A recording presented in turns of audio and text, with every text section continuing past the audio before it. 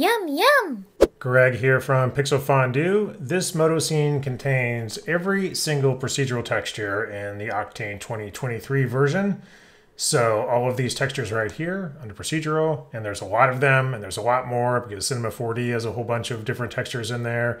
The procedural textures, procedural effects have a whole bunch of different textures, and they're all set up in the shader tree for you already. So it's a great reference scene. If you want to download this on the Pixel Fondue Discord, it'll be in the Moto content section, and I'll also place it in the Octane content section. So if you want to see, for instance, what the Tripper procedural texture looks like, you just flip it on like that. You can also go in here into the schematic if you want to, and you can see it right there, and you can do things like, whatever, change some of the effects in here, see what it would look like if you change the scale or maybe some colors, no problem. And like I said, there's a lot of them. So you could just flip these on or off if you want to see like the iridescent color or if you don't know what the hedges slag is, well, it's that. Okay. And there's a whole bunch of like Cinema 4D noise groups, as I said. So you just open up this, you just turn on the Cinema 4D noise group. And if you don't know what the Luca texture looks like, it looks like that. The Ober texture looks like that. The Sema texture looks like that. So these are things that would take a lot of time to sort of mess around with and set up your own schematic. So like I said, it's a great resource. There's a ton of procedural textures as well. So you go into procedural textures, you want to see what volumetric paint looks like that. Cool texture. Wavy colors, just like that. And because this is Moto, you can just flip these things on and off and just see all kinds of stuff, right? Fractal 3, that's a cool one. Let's click Fractal 3 and go in here and maybe adjust some settings. Let's adjust the time setting. And you can just see a change in the viewport in real time, and in Octane it's so fast. So you can just scroll back and forth and look at the fractal setting moving.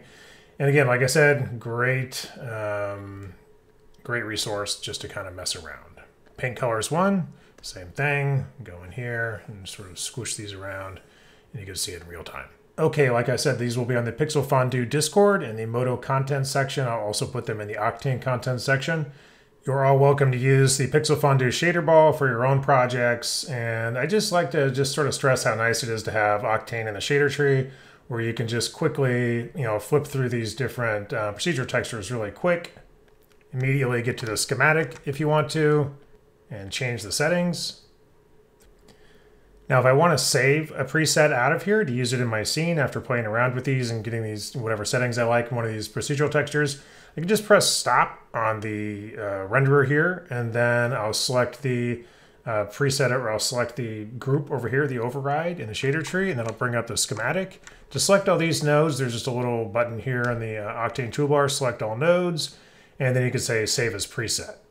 Just go to your folder. Here I am in my textures Octane presets group here, and I'll call this just portal.lxp like that. And it's going to ask you if you want to continue, so just hit OK. Then if you want to re-import that texture, I can just open up my shader ball here. I'm just going to turn off that guy in procedural effects. And I'm going to go over here to my asset browser, and I'm going to find that folder that I just saved to. So I'm going to add a path. I'm going to go textures, Octane presets, select folder.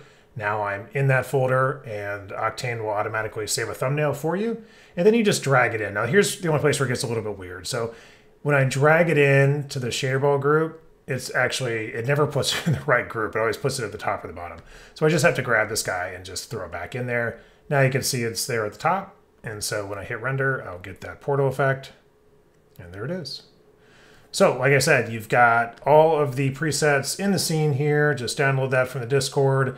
You can activate whichever one you're interested in, adjust the parameters of that one, save out a preset, and you're good to go. Yum, yum!